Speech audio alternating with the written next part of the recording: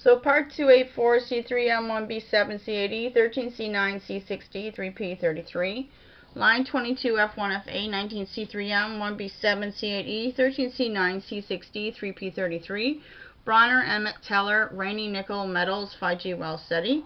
Here's the alien radio signal, and this is BET Law's Raney-nickel bendable metals for the UFO spaceship from the WOW data. January 25th, 2013 is when I was doing the research. Today's February the 4th. So the Raney-type nickel started here, line 22f1fa19c3m1b7c8e 13c9c6d3p33. Synchrotron X-ray Raney-nickel keywords are 5G Wow Seti. Data from a previous video is line 22f1fa19c3m1b7c8e 13c9c6d3p32. Raney-nickel bendable metals alloys, and then it says formula. I just changed it 2 seconds ago and added another video just because there's this little formula in the bottom of it showing how to do the bendable metals, so I thought I better add that there. The formula from that video was Raney-type nickel plus liquid argon gas plus cooled plasma, plus the keyword BET, Brunauer-Emmett-Teller. Quote from Wiki. BET theory aims to explain the physical absorption of gas molecules on a solid surface and serves as the basis for an important analysis technique for the measurement of the specific surface area of a metal. The concept of the theory is an extension of the Langmuir theory, which is a theory of monolayer molecular absorption, to multilayer absorption with the following hypotheses. A. Gas molecules physically absorb on a solid in layers infinitely. B. There is no interaction between each absorption layer. And C. The Langmuir theory can be applied to each layer. The resulting BET equation is expressed by 1. And let's see, this is the equation here. And it's quite a big one. So P and PO are the equilibrium and the saturation pressure of absorbents at the temperature of absorption. V is the absorbed gas quantity, for example in volume units, and Vm is the monolayer absorbed gas quantity, and C is the Beck constant, which is expressed by 2. So there's that there again, and then we'll go to number 2 here. Here's the other equation. E1 is the heat of absorption for the first layer, and EL is that for the second and higher layers, and is equal to the heat of liquefaction.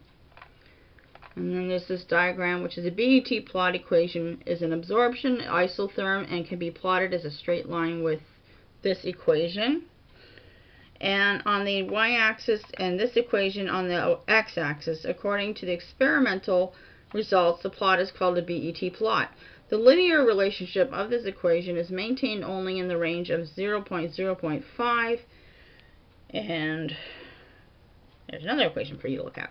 The value of the slope A and the y-intercept I of the line are used to calculate the monolayer absorbed gas quantity, Vm, or UM, I don't know what that means, and the Beck constant C. The following equations can be used, 3 and 4, okay?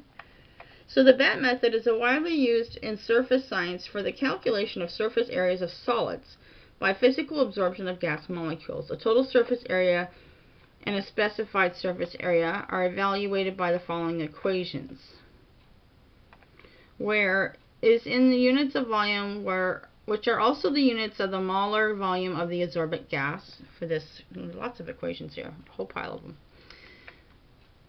Avogadro's number, and S, absorption cross-section of the absorbing species. V, molar volume of absorbent gas is A, and A is massive absorbent in G.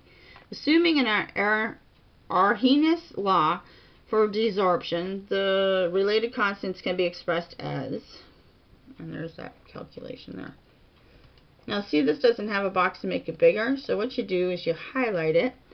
And I got the font at 20, so watch what I do here. If I make it bigger so you can see it. There you go. See, isn't that cool? I learned how to do that after about 300 videos. Where EI is the heat of absorption equals E1 at this E with the little tiny one beside it at the sample surface, and to E with the little L beside it otherwise. Keyword Arrhenius law is going to be in the next video. Thank you for watching.